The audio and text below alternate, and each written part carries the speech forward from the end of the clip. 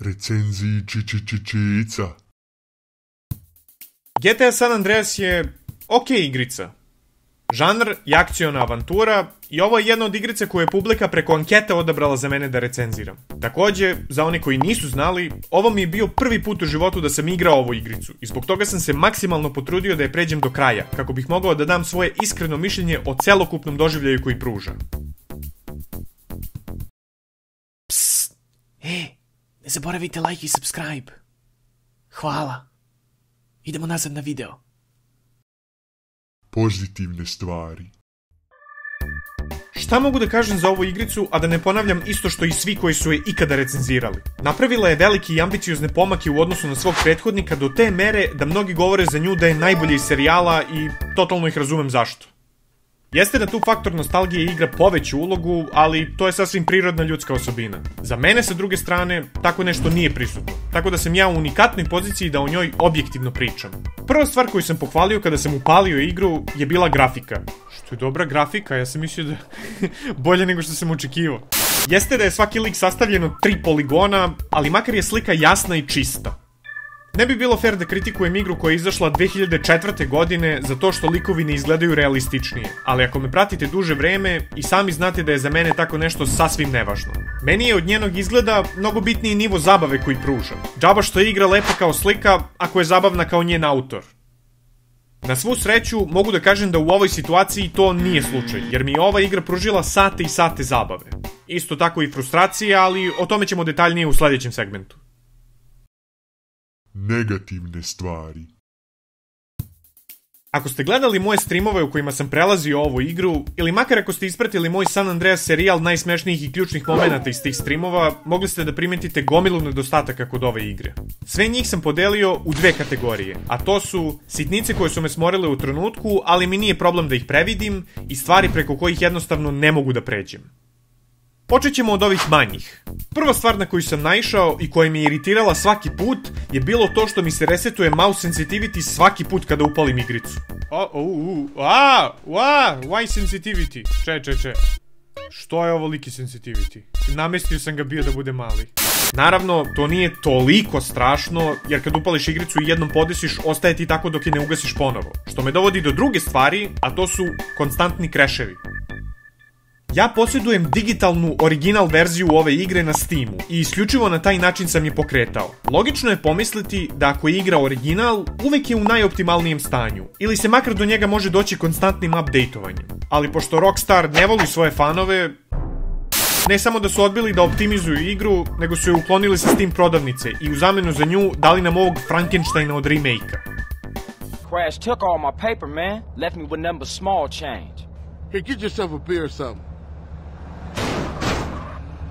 I'll catch up with you.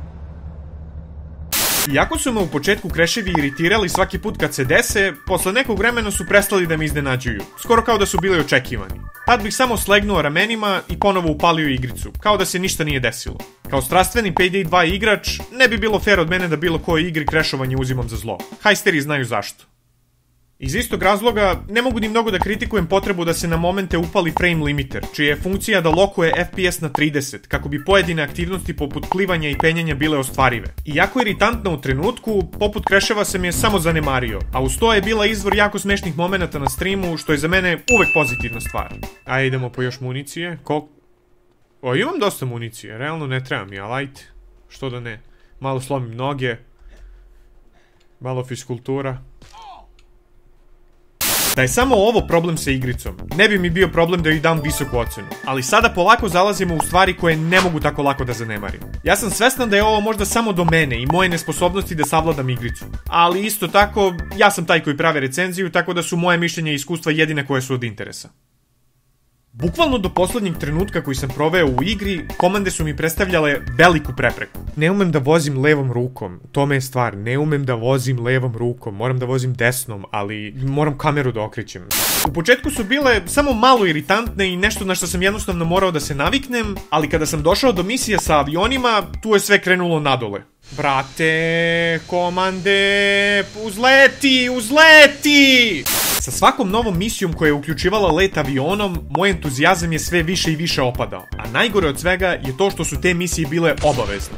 Ako niste ispratili moje patnje sa njima, na drugom kanalu imate video u kojem ih prelazim. Link je u opisu. Da se pripremim za pisanje ovog scenarija i podsjetim svih iskustava koje sam imao u igri, sve svoje streamove sam pogledao iz početka. I moram da vam kažem da sam u toku gledanja ovog streama samo hteo da odustanem i da i dam lošu ocenu i završim posao. Kontrolisanje aviona je toliko neintuitivno da na kraju nisam ni uspeo da pređem sve story misije. Da budem totalno iskren, jedini razlog zašto sam uopšte mogao da stignem do poslednje je zato što sam svoj save dao drugu da mi pređe 2 misije sa avionima koje ja nikako nisam mogao. Da nije bilo njega, verovatno bih svoje igranje prekinuo oko tih misija i uradio recenziju dotle. Ali svi gledaoci su insistirali da mu dozvolim da mi pređe ono što ja ne mogu, pa da dalje nastavim sam. I posle svega toga, na kraju nisam ni uspeo tehnički da pređem igricu. Došao sam do poslednje misije, prešao sam oko 90% i onda sam failovo na ekstremno glup način. Nemoj, vidi ovo.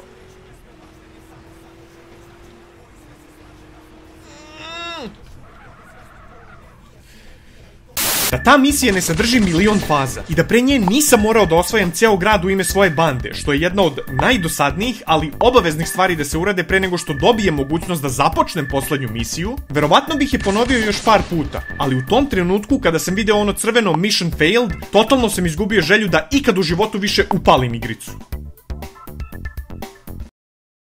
Ocena. Niz poslednjih nekoliko misija je ostavio toliko loš utisak na mene da sam bio ubeđen da ću za kraj ovoj igri dati negativnu ocenu. Kada sam uzeo da gledam sve streamove iz početka, to sam uradio u cilju da se podsjetim priče, pošto sam na pola igranje prestao da je pratim. Ja ne pratim ništa što se dešava ovde. Mogu da skipujem. Rekli ste mi da ne skipujem cutscene-ove, ali ja bih skipovao od početka. Isto mi se desilo i pri ponovnom gledanju, tako da sad mogu da potvrdim da mi priča nije interesantna i da uopšte nije bila vredna isticanja. Ali da to nisam sad uradio, dobio bih 1000 komentara o tome kako nisam spomenuo priču. Palo mi je na pamet da bi isto trebalo da uradim i za muziku, pošto mi je u toku igranja dosta ljudi istaklo da je veoma dobra i znatno doprinosi atmosferi, ali pošto sam streamovao svoje prelaženje na YouTube-u, bio sam primoran da slušam samo svoju muziku dok sam u vozilima, tako da nisam imao priliku da ispitam njen kvalitet. Zbog toga ću vama da verujem na reč i da pretpostavim da je onoliko dobra koliko mi govorite. To bi bilo to za ovu digresiju, vraćamo se nazad na poentu. Razlog zašto to sada uopšte spominjem je to da me je ponovno gledanje streamova podsjetilo na sve dobre i zabavne misije, pre nego što je igra postala nepodnošljiva. Kada igru završiš sa tako negativnim raspoloženjem, lako zaboraviš sve momente koje su učinili interesantnom. Zbog toga, kada sve uzmem u obzir, morat ću da joj dam jednu jareću. Stvarno sam dao sve od sebe da ovoj igri maksimalno izađem u susret, bez obzira na to koliko puta sam bio primoran da ponavljam iste misije, ali na kraju krajeva ja sam samo osoba i ja imam neku granicu. Možda bi mi iskustvo bilo bolje da sam koristio šifre u toku igre, ali onda ne bih mogao da uradim legitimnu recenziju. Ono što znam je da ako ikad odlučim da je ponovo igram, sigurno ću ih koristiti, ali i samo u kritičnim momentima. Ako želite da me gledate kako se mučim sa avionima, kliknite na video na ekranu i ne zaboravite like i subscribe. Za kraj veliko hvala svim bojevima 3. nivoa, Antonio Gorišek, Daniel Cvijanović, Lovro Riger, Lukašin, Mario Vrećo, Tryhard Tadej i Vlad Baš. Da biste se našli na listi, na ekranu kliknite join, postanite boj i povećajte svoj mozak. Oj.